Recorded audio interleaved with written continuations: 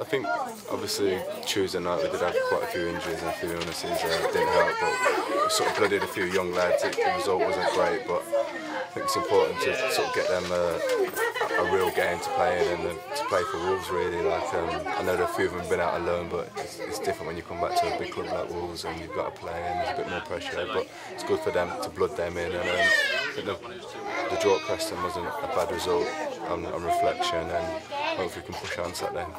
Do you feel like the squad's strong enough at the moment?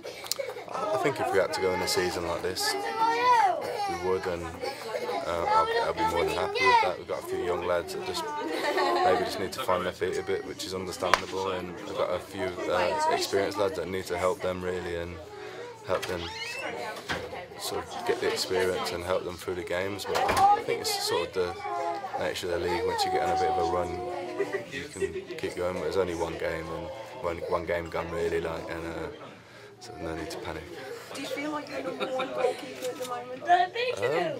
I'm playing, and that's the only thing that's the only thing I can really rest on at the minute. I've started the first two games and not take anything for granted, and just sort of concentrate and do what I need to do really.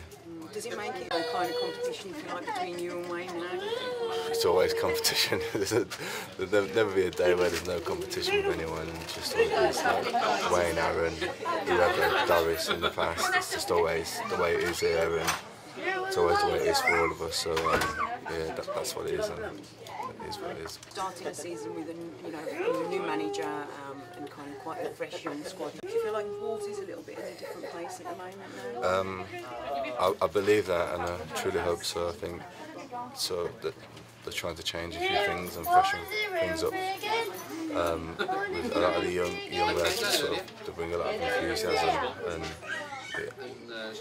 that's what maybe we need now, like especially obviously back-to-back relegations, and sometimes you just need a complete change, and I think that's what's sort of happening now, and hopefully in a few months the team sort of gets the rhythm, and that we'd all say it's the right move for that, but I truly feel like it actually is a change, and hopefully we can start winning games and prove that. How do you feel about chances on Saturday? Obviously we think we're going to win every game going into, so obviously that's what we're going to try, and hopefully by 5 o'clock Saturday we would have.